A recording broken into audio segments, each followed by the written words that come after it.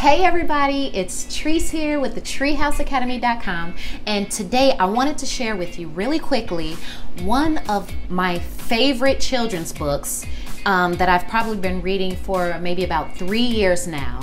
And I know that if you're a parent or an educator, you've probably heard of Pete the Cat and Fancy Nancy, Chicka Chicka Boom Boom, books like that, right? But I'm not even sure if people even know about this book because I happened upon it and it ended up being one of my and the children's favorite books to have during story time. I love to read it, they love to hear it, so it's a win-win, right? Well, not only did I want to share this book with you, I'm going to read a snippet of it so that you can see just how awesome this book is and how suspenseful, preschool suspenseful it is. And then I'm going to share some of the activities that I've actually created to accompany this book, which really gets the kids excited and engaged. All right, so without further ado, the book is Three Little Dinosaurs Egg Rescue.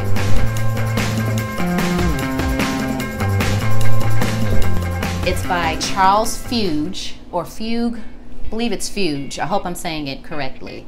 But this book here, the illustrations are just beautiful, bright. The children just naturally love those bright colors. One of my favorite parts of this book is pretty much during the climax of the book where these three dinosaurs, they're kid dinosaurs, okay, and one of them has a baby sibling on the way in an egg.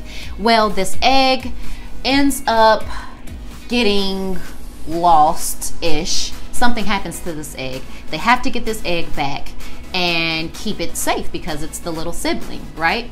Great storyline. Well, during the climax, I'll just read it. I'll read it.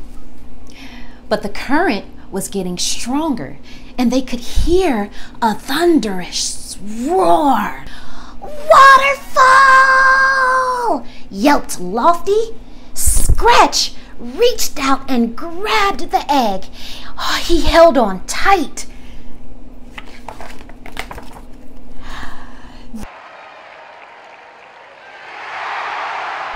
Then the three little dinosaurs began to fall. Down and down they fell until... I'm gonna stop right there because you have to get this book. You have to finish it. It's amazing for children. I haven't come across a child that doesn't care for it or is not just like sitting on the edge of their seats, engaged, listening to it. And I wanted to show some of the activities that I use to go along with this book. I'm gonna link this book down in the comments. Let's get to the activities. So this is a sensory tub that I'm going to put together. Now typically I use sensory tubs for many, if not all, of the stories that I read. It's just a really great way to get the kids involved in the telling of the story while they're playing. So I just put beans in this tub. You can use rice or any type of filler that you think would be good for the kids. Sometimes I've seen dried corn.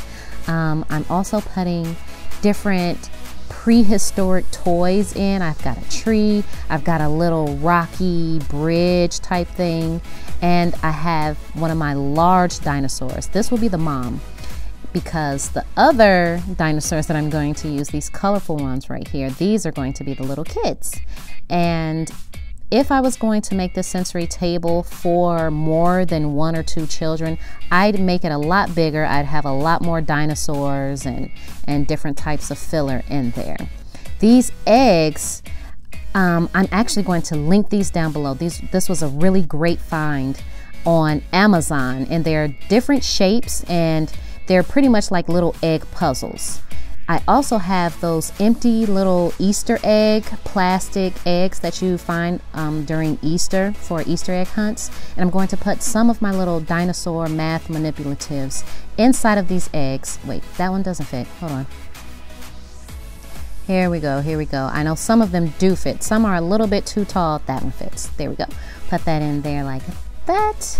And so they can play a little bit of hide and seek or I spy and open up the eggs and and just have fun exploring the eggs, exploring the dinosaurs.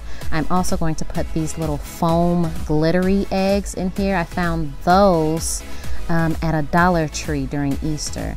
Also going to put some letters in, D for dinosaur, E for egg. And there you have it.